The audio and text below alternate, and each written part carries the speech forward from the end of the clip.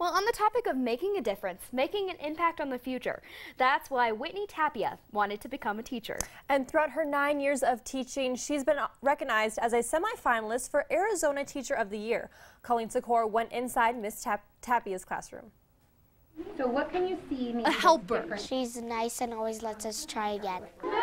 An adventurer. She takes us outside because we have the trail. Here we go, we're gonna read. And a teacher. She's a really good teacher and she teaches me a lot. Teaching something that I have always wanted to do. For Whitney Tapia, a third-grade teacher at Knoles Elementary, it's all about the kids. You're shaping a kid's life and who they're gonna become. Which is one of the reasons Tapia is Coconino County's 2015 Teacher of the Year and is one of 5 semi-finalists for Arizona Teacher of the Year. It pulled me a bit out of my comfort zone, but it was really good because from the experience I understood even more the scope of education, and that education is not just important in the walls of this school. Education impacts every sector of our society. But back in the classroom, it's all about relationships. I'm a firm believer that once they know who I am and I know who they are, they will do anything. I mean, they will learn and they will work hard for you because they know you love them. Tapia's daily goal: work together. We are Team Tapia in this classroom. And grow.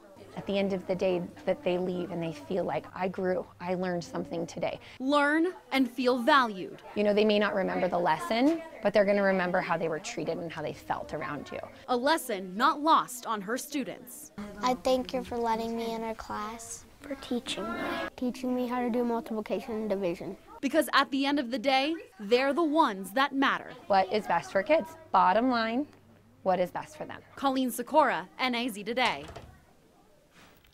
As one of the 5 semi-finalists for Arizona Teacher of the Year, Tapia won't be considered for Teacher of the Year, but will be honored in Phoenix for her work and dedication this month.